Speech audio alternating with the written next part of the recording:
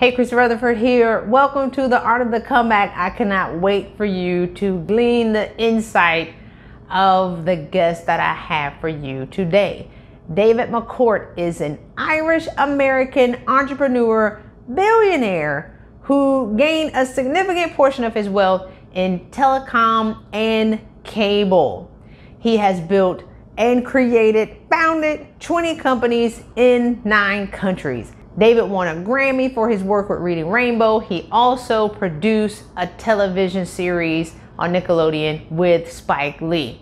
He was given an award by Ronald Reagan. He worked on Capitol Hill. I mean, he's done it all. One of the first entrepreneurs and executive in residence at Georgetown University. David is just an amazing, amazing person. And I remember meeting him at Harvard, September 2019. And he was signing books. He was there to speak and also to talk about his book, Total Rethink, which is what we're going to talk about in this video series. And so I waited for the line to die down. And when he walked outside by himself, and I went to go talk to him just to ask him some questions about success and what does it take to get to the next level. And I asked for somebody to take a picture of me while he signed my book, and the person didn't do it right. So we ended up going to lunch, and I waited for the line to go down again, and I went back out and I was like, hey David, look, like, I don't want to like bother you, but I really want to get a picture, a proper picture of us talking in action. And look, I was just amazed that he obliged. And we had some really great photos, which you can see as I'm making this introduction. So I can't wait for you to get the insight from him. He is an amazing, not just business person, but an amazing human being as well. So here we go.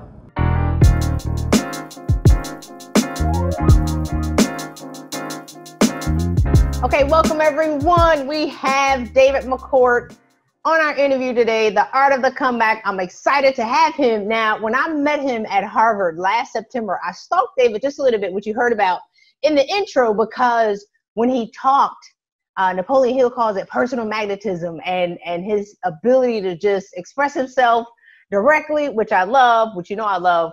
But really, I wanted to almost create a podcast to interview him after I read his book, Total Rethink. I was like, oh, wait, I think I should create a podcast so I can invite David to speak to me and everybody else so I'll get to ask him questions. So thank you so much, David, for joining us today. Oh, my pleasure. My pleasure. So as we're almost in the compound effect of crisis in the world, whether we have the coronavirus crisis, which is a pandemic, now we have the racial unrest, and then the healthcare crisis, and then we're in a health crisis. You wrote Total Rethink, or I would say you published it last year, where you talked about how entrepreneurs should start thinking like revolutionaries. What was your mindset going into writing that book, and how relevant it is today? Well, Christy, thanks. Look, when I wrote the book, I really wrote it with the intention of having us all think more revolutionary. And the publisher wanted me to say entrepreneurs should think more revolutionary because they like to push business books, right? Okay. But really, we all should think more entrepreneurially and more revolutionary in our thinking, whether that's our personal life or our business life, our social life, because for 100 years, the whole world was operated on incremental change. Everything needed just to be tweaked a little bit every month or every year to get better. And we could operate that way because problems came at us in incremental ways and solutions came at those problems in incremental ways. Now the problems are coming at us like a freight train, so we need to blow up the model and be much more revolutionary as we attack those problems. So we can no longer rely on incremental thinking. I mean, just take as an example. So on the news last night, it said that some state was going to review its police. Now, this interview is taking place right in the middle of this movement around BLM. So in one of the police forces said, we're now going to make it a law that if one police officer sees another police officer doing something illegal, they have to report it. Well, that's like no shit. That's an incremental little tiny step. That's not going to solve the problem. Yeah. We need something that sounds like this. We need someone like the president to say, okay, we witnessed on national TV a man murder another man. So by a police officer, which should be held at a higher standard than the rest of us, because my mother taught me when I was a little boy, if you're in trouble, go to a police officer. So they're a place of refuge when you're in trouble. So they have to be held to a higher standard. So we witnessed a murder. So this is what I would say if I was president, I want every police commissioner in the next 30 days to write up a plan of how you're going to revolutionize your police department, submit it to your governor, and the next week I want every governor in the White House, and we're going to sit in the Situation Room until we agree on a national plan. And when we agree on a national plan, if some governor is not going to implement it, then he's not going to get any more federal tax dollars. And in 60 days, you implement a new plan, not little tiny incremental changes. We need to, the police force is obviously, there's so many police officers, men and women, that are trying to do a good job, but there are so many that became cops because they were bullies in high school. They were bullies and they liked the idea of having a badge and a gun. That man that we witnessed on TV was a mean bully. His history, his record shows that he was a mean bully. He murdered someone on national TV. He has to be held to a higher standard, and we need to revolutionize the way we police ourselves, not little incremental changes. So I wrote the book because that's what we need. These problems are coming at us around healthcare, in policing, in the judicial system, and and there's some good things that are being revolutionized, that need a whole revolution approach too, around street art and around cannabis, and there's all sorts of things that aren't so dark and scary to think about, that also with the models being blown up. Anyway, it's a long answer to a simple question, but I wrote it so we could all start to think bigger about these problems. You were talking about everybody coming together to solve a common problem, right? Like, my expertise in the Coast Guard was incident management. So if a ship sank or hit a bridge or caught on fire, or even Hurricane Katrina or hurricane response, people from different jurisdictions, national, state, or federal, state, and local entities got together to solve the common problem. So we agreed on, even with the different jurisdictions and egos, and we set all that aside because we wanted to solve this one problem. So as you were talking about everybody coming together to solve the problem, and we're working together, and if you're not going to be a part of that, you don't get funding. Talk to the audience about the capacity and how much change can be made if we can all work together to achieve the common goal, if we can at least agree on that, and how I don't know if we've ever found our way, but we've definitely lost our way in the past 5 to 10 years. No, look, we once had our way. America was the country of hopes and dreams for individuals, and it was the country of, and the government was sensible with courage. Yeah. So we had a government that was sensible with courage. We had individuals that came here and made a life here because it was a country of hopes and dreams. And we had businesses, the third leg of the stool. You have the government, policymakers, you have regular citizens. Then the businesses would make a profit and contribute to the community. Businesses now extract profit and don't really, not all, but many don't contribute to the community. You got the policymakers that are supposed to have courage and keep us safe, that are only worried about getting reelected. And you have individuals that have lost their hope and their dreams and their dignity. So you have sort of all three broken. The two that we had in charge, the policymakers and the businesses, they've sort of lost their right to be in charge anymore. We, from the bottom up, have to figure out how to solve these problems. And let me tell you, one man or woman can make a difference. And I'll give you 2 examples. We saw a man's knee on another man's neck, and we saw how much that one act made a difference in the way we view the world. And we see Donald Trump's reaction to that, and we see how one man can make a difference. Unfortunately, he's not making a good difference, but he's making a difference. But one man or woman can make a difference, and we need to energize people to let them know that we can all make a difference. And we have to fix this from the bottom up, because the top down, and I say that in my book, the very first chapter of my book, I say, we're going to see more civil unrest. We're going to see damage of private property. We're going to see more pissed off people. We're going to see more separation between the haves and the have-nots, unless we get our hands around this problem. We haven't got our hands around the problem yet, but I'm hopeful that we're about to. I'm hopeful that we're about to. In your Washington Institute interview that I've sent to, Harvard Business School groups, all my friends, I'm like, oh my God, y'all got to watch this. I love it. Like, you and President Fox, and then. Yeah, Ambassador Moore, President Fox, and myself. Yeah, Ambassador Moore. So what you talked about, you said when people are scared, they do irrational things.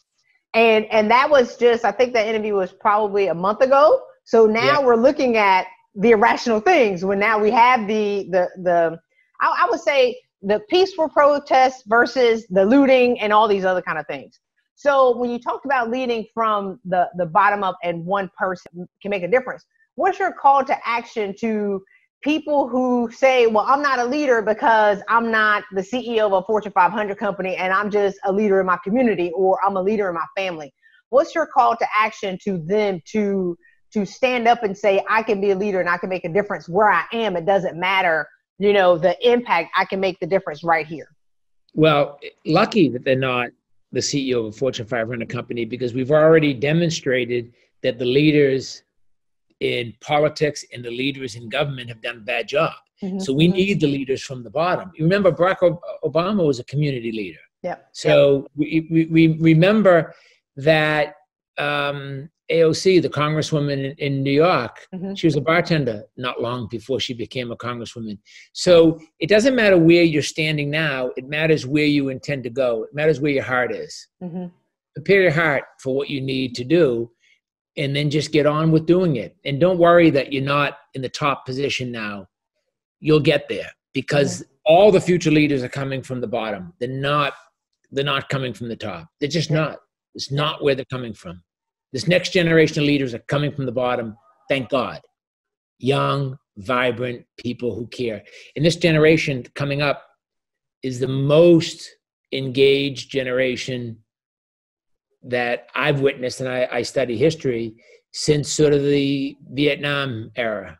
During the war in Vietnam, we had a very engaged civilian, population. And then after that, we just, we all became, a lot of us became just too set in our ways and too comfortable and busy making money and moving on. And we've forgotten some of these problems. And these problems are there, but they have to be addressed. Talked about the problems. One of the things that Dr. Miles Monroe said, he said, entrepreneurs are people who solve problems. And if you can solve the problem, you now become the employer. In crisis, there are so many opportunities for change, but there are people who are going to lose a lot of money, but there are also people who are going to make a lot of money. And typically making money is a byproduct of service. So what are some advice that you have for people who have ideas, or they have gifts, or they have things that they're sitting on and they are afraid to take action, or I would say they want to scale up to make a bigger difference in the world? Well, they should get afraid out of their vocabulary. There's nothing to be afraid of. And they should get the concept of making money. Obviously they need to pay their bills, but they've got to worry less about making money and worry more about doing what they love with people they love. Because if they see a problem and they feel like they have a solution to that problem, the money will come. And they should just focus on solving problems for people they love, with people they love, and everything else will work its way through the system. Now, I know that people are listening and saying, well, that's easy for you to say, Dave, I need to pay my mortgage and pay my rent. I get all that. And that's really important, but you don't have to be a gazillionaire to change the world or to be hugely successful. You just need to not be afraid and put one foot in front of the other and just keep on going. And when you get knocked down, pick yourself up and keep on going again.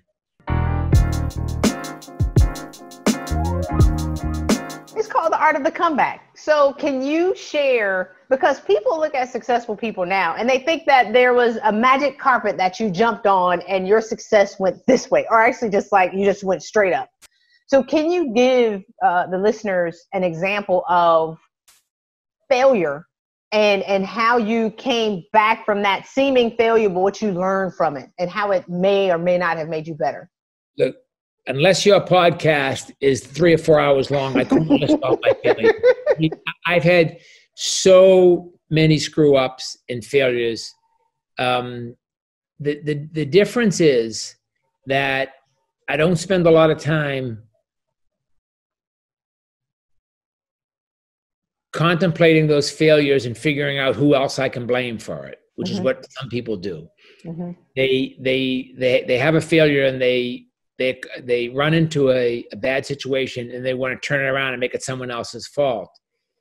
You have to look at the failure as, okay, that's one thing now I don't want to do again. And now my chance for success is immeasurably increased because that's a whole set of problems that in mistakes I made that I'm not going to make again. Yeah. And pick yourself up and just keep on going. And it's there's no magic carpet. You never know what someone has gone through, but believe me, every successful person I know has a huge list of failures behind them, huge list. And they learn from them. And usually they become more interesting people. Usually they become more interesting people. And usually they become more thoughtful. And usually they become better listeners because of their failures. So I wouldn't worry about, like, most of my failures, I've been, after I learned my lesson, I sort of take it out of my memory bank and make room for something else. That's good. The list is like, I don't think you have enough time for today's failures. Today's mistakes, I don't think you have enough time for. I've had so many. This is not wine. This is water, by the way. It's all right. I was thinking that you were going to drink a beer. Are you still in Ireland? No, I'm in Los Angeles. Okay. I left Ireland the 13th of March, when Trump said he was shutting down all the flights. I left, so I'm in Los Angeles. I'll go back. I'll go back here. I'm on my 13th or 14th week, I guess. I'll go back in a couple of weeks. See, I just stayed locked out in the Bahamas. So Are you still in the Bahamas? I am. Yeah, lucky you. I got lucked out.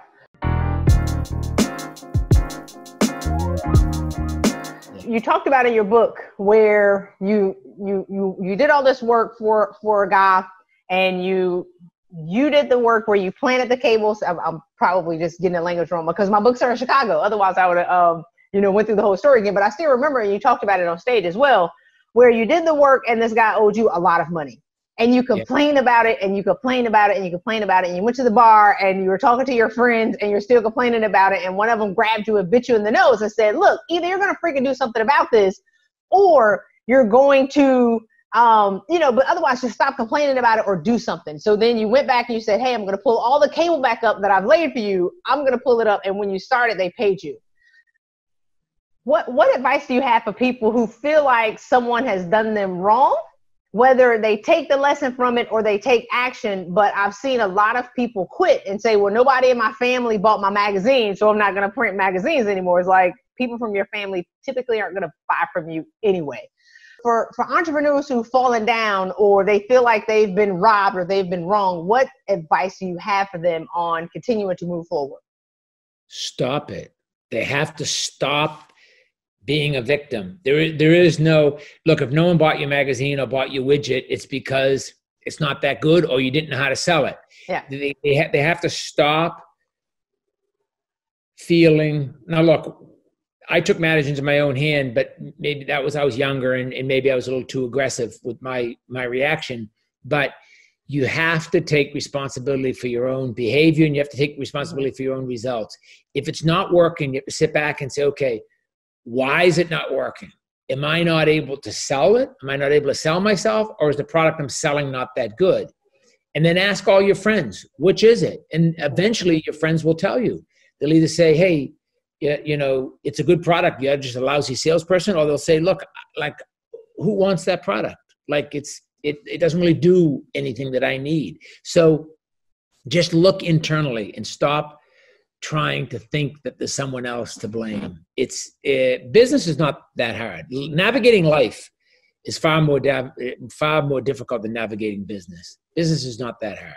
Life is difficult because you have so many things that you don't have control over. You could have you could be in a car accident like my daughter was this week. Oh, wow. She's okay. You could, you could get sick. You could get someone you love could get sick. Someone you care for could get sick, or someone you didn't know you were going to have to care for got sick and you have to care for them. Life can throw you so many curveballs.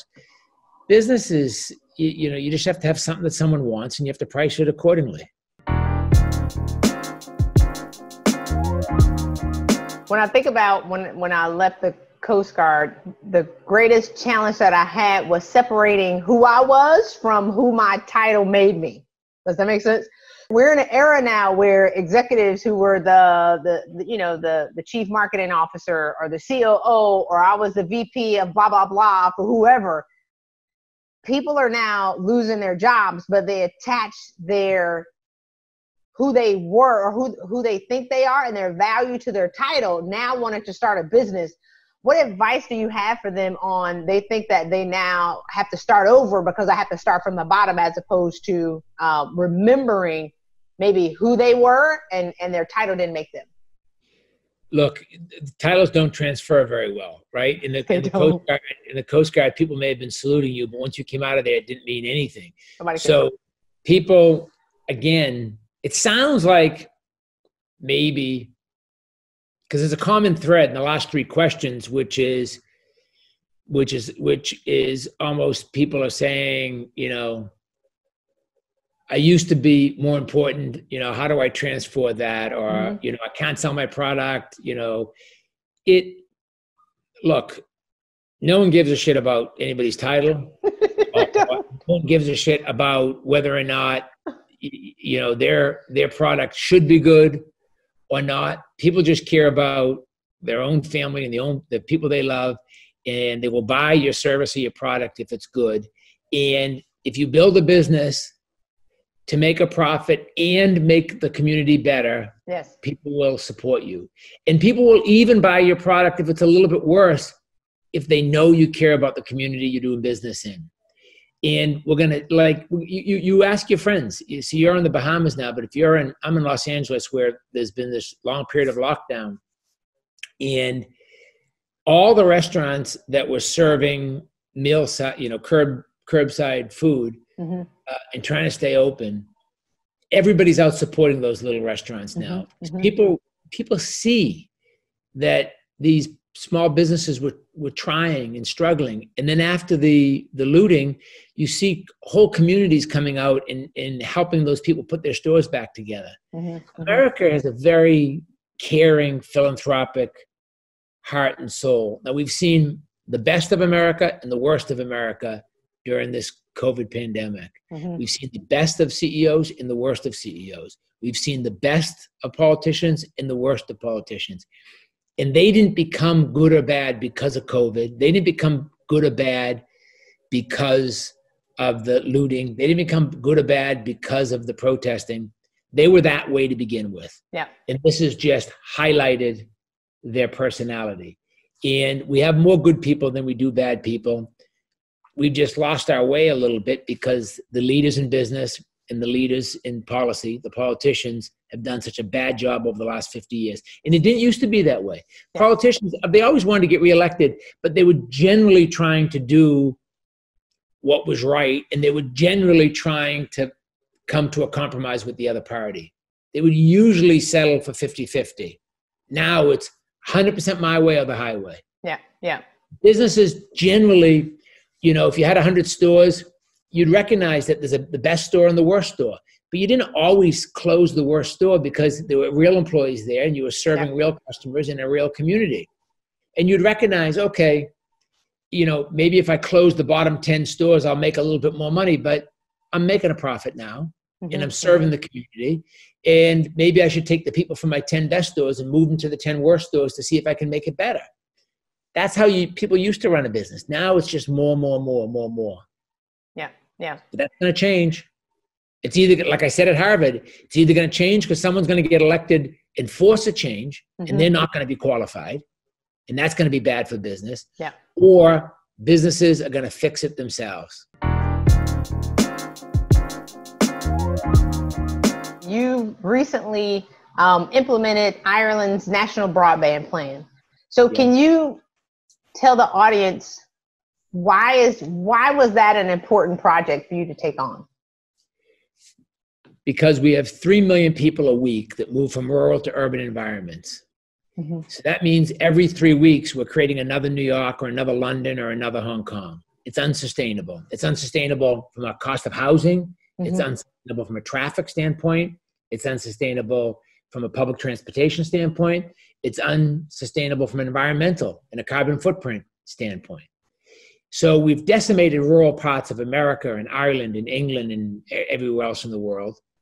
And that urban-rural divide is contributing to the disparity between the haves and the have-nots. Because if you live in an urban environment, you have a high-speed internet, and you have access to education, you have access to healthcare, you have access to job opportunities, and you're in the middle of nowhere, and you don't have access to any of those things, your life is getting worse. So Ireland is a country where we could actually solve the urban-rural divide. Ireland's a very rural country. Dublin's very dense, 1.5 million people in Dublin, and then there's another, say, 3 million people throughout the whole other country, rest of the country.